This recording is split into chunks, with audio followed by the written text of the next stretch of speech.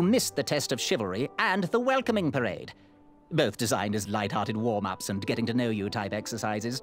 You know, an icebreaker before we start in on the usual death, destruction, and duels of a cutthroat nature. Don't forget about Amendment 70, Article 4. I was getting to that, thank you.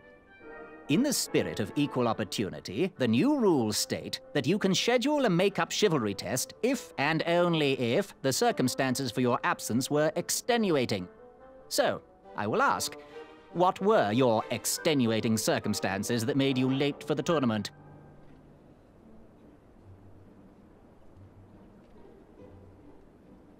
I never heard the date was switched. I'll just pencil in hard of hearing. Now, go on, mingle with the other contestants. Find out as much as you can about them, and when you're ready for the chivalry test, come and see me.